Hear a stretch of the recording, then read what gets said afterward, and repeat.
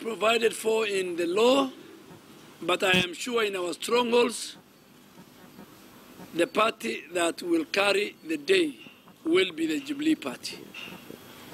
We are not going to deny anybody to go for independence, but the party that will carry the day will be the Jubilee Party in our strongholds in Rift Valley. Leader Majority there, Adan Duale, urging members supporting aspirants who are vying on the Jubilee Party ticket, probably who lost in the party primaries, to stay with the party. Like I mentioned, we have Brian Mutie, who's a governance expert, with us in the studio. Brian, there's going to be a lot of fallout. Already there is from party primaries, and probably we're going to see more. And what we are seeing is probably the largest number of independent candidates ever in the history of elections in this country. What are your thoughts? Sure. I predicted this Linda before in a show like this one. But first of all, I want to say that Duale is back. People were actually concerned about where he was. He had gone for political hibernation. No, probably he was campaigning. Probably he was campaigning. But I'm happy that at least he's able to answer the many questions that were going around the minds of people. But again, the issue of independent candidates is actually offered in the Constitution, that at least the law is very clear that that right is provided. But again, the worry that I want to dissect here is the huge number that has actually been witnessed as of today and yesterday. Linda, you could see the lines were so huge at the political... 2,000. 2,000. That's a whopping number compared to a certain time in 2013 when the number was significantly very low. But that begs the biggest question, why? But I would tell you that at least there's an answer for that. The electoral laws that we came with the other day in terms of party hopping really restricted or narrowed the path for political players in the sense that the choices were really minimized. Initially, at least, you could, jump from one party to the other, make it out, and at the end of the day, possibly win or, get something out of it. But this time round, it's either you get it wrong or you get it right, or you bought out on you experience 5 years in the cold. But again, that shows that we are also maturing sort of in terms of democracy. But that also sends a very, sort of strong signal to the mainstream political parties. This kind of fallout, I think, if a political party is able to contend these big numbers in a better way, it would significantly see these parties actually, having a more cohesive sort of operation, in the sense that we will be seeing less fallouts within these parties in the name of independent candidates. But because there are some sort of mechanisms which are lacking, or which I might call them weak, in all political parties in terms of containing these possible fallouts, I think it's a high time that they need also to re-examine the structures within. Are they weak structures within, or are they just candidates who cannot accept defeat? First of all, look at some of the factors that are driving candidates to bolt out of a political party after losing through a nomination process and going it through as an independent candidate. First of all, the stakes are very high. Initially, for instance, an MCA initially was just another mere councillor who would just pocket less than 50,000 in terms of the monthly. But right now, it's a seat worth fighting for. And even the professors are going to jostle with the Form 4 leavers for that particular seat. You can see how it has become really attractive in terms of the parks. And therefore, that kind of motivation, the drive towards why people are really jostling for that is another debate for another day. But it has really become so salivating for people to jostle for that particular seat. And that's why, if you look at the number of candidates who are vying for MCA, it is outrageously high compared to members of parliament, governors, and all that. It is because of the parks that are attached to this kind of position. So it has nothing to do with candidates? Not really, not really. Okay. Yeah. So let's talk a little bit about NASA and what has been happening in the last couple of days. Of course, they unveiled the flag bearer, Raila Odinga, and that drew quite a lot of concern from supporters of the different core principles. Specifically, Wiper leaders have been out there saying this is not a deal that Kalonzo should have accepted. And then was it yesterday, the NASA core principles were all at the coast to try and strategize. As a governance expert, where do they begin from? I think the issue of give and take was very much evident. in the sense that everybody was trying to showcase what he's made of in terms of what he's able to bring on the table, that would give him a competitive edge over the other, and what would amount to him being more stronger than the other. But that has only been, narrowed down to the issue of numbers only, the numerics alone. But there are other factors that also have to be considered. For instance, the sellability of a candidate should have come into very much handy. But this was not really much of an issue. They were really looking at most of the issues in terms of popular opinion polls, which also played a very huge part in designing or in defining who should go, who should have this seat.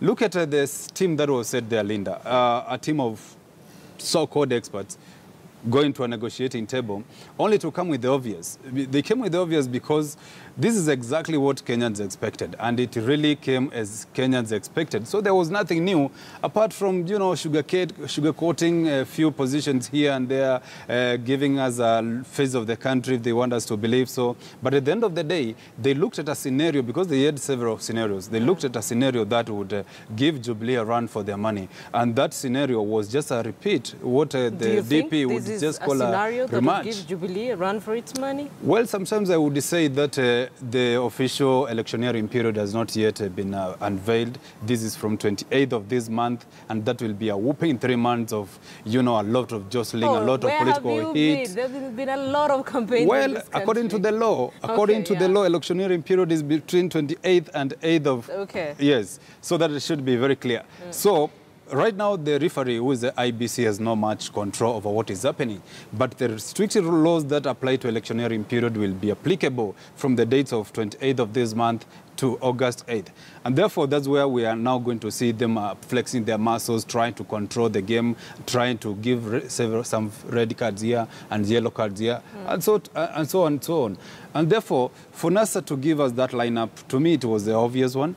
And if the question that we have asked, whether it is really the lineup that would give a Jubilee a run for the money, I would say it's a little bit early to say that, because they still have to showcase what they are made of. They have policies and manifestos that they have to harness, and they have to gel them together, because Wiper has its own manifesto, ODM has its own, Ford Kenya, Chama cha Mashinani. They have to find a model where they harness all these manifestos to be one, so that now they can go out there to Wanjiku and showcase what they are made of. Fine, but like I mentioned, they were at the course. They're trying to come up with a strategy. From where you sit, what is the one message that they can pass to Kenyans to be able to get Kenyans to give them their support? What is the one thing they need to fix? I think the biggest issue that they would want to address would be the issue of high cost of living.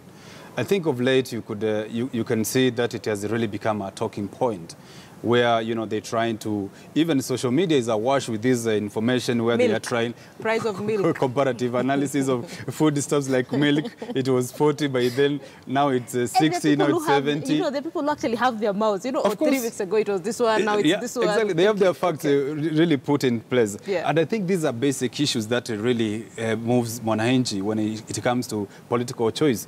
And they say when you want to catch the attention of a man, you have to touch his belly or his stomach. Exactly. And therefore, if NASA is able to touch that stomach or that belly, literally, I think that will be a very, very key strength for them. Would you say the president did the same with the 18%? On Labor Day? I think that one was not quite much significant in terms of giving him some mileage. In fact, some of the issues that gave President Uhuru mileage are some of the issues like the capping of the interest rates, some of the issues such as demystifying the presidency, where even Linda can walk into State House and shake hands. Even somebody like Bahati can jump on that seat. So you can invite us to State House. If somebody like Bahati can just jump, do some flip-flopping on his seat and get away with that. And therefore, that has really demystified the presidency thanks to his style of leadership. Okay, so let's leave NASA alone and focus on its flag bearer, Raila Odinga. We do know that ODM delegates are set to ratify that endorsement of Raila Odinga as the party's flag bearer. What are your thoughts?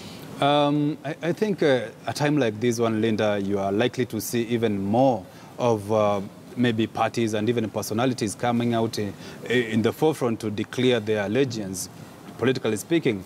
In America, these kind of key informants and big personalities tilt the scales. So the same case is in Kenya also, where, for instance, in America, where Oprah, is it a Winfred Oprah or Winfrey? Oprah Winfrey. Oprah Winfrey. Really, oh, Brad, correct really? me for that. She would come out and whoever she declares as support for, I think that person really acquires a lot of political mileage. Basically, they're called kingmakers. The kingmakers and, that kind of tag.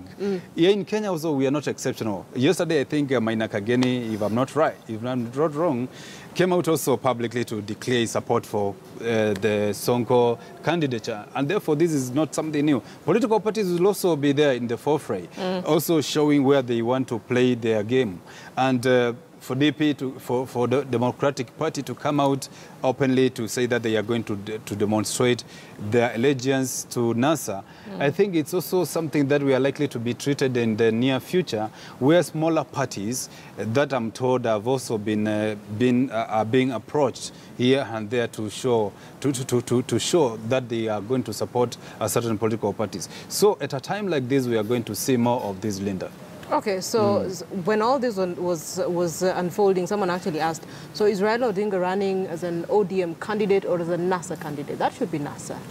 Of course, there's a NASA, there's a spirit, because, of course, as much as they did not go the Jubilee way, where most of the constituent parties were folded. Yeah. NASA decided to just maintain their families, decided to maintain their pillars without breaking them off, so that they can constitute the bigger family of NASA. And therefore, in the spirit of NASA, I think they are still, Raila is still, running as a NASA candidate, not an ODM, of course. Right, so Jubilee are also nominating Uhuru and Ruto for the presidential election. They've actually had their acts together, these two. I mean, they've always made it very clear who the presidential flag bearer would be, who the running mate would be.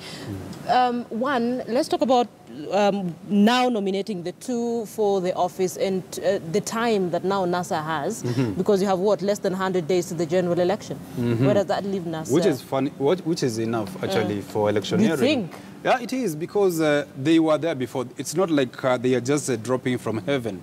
They were there, they were still warming the political space, and we know what they are made of. We know what they stand for, and we know... That should be dangerous for them. That is not good, you know. It is not. What was remaining was only the governance structure that was unveiled a fortnight ago. And the issue is here is that we knew the personalities who will be running the show. But for Jubilee, it was intact house that was just laying low to wait for that kind of news to be broken to them, for them to know which is the right strategy to apply in order for them to be able to match them, even politically speaking.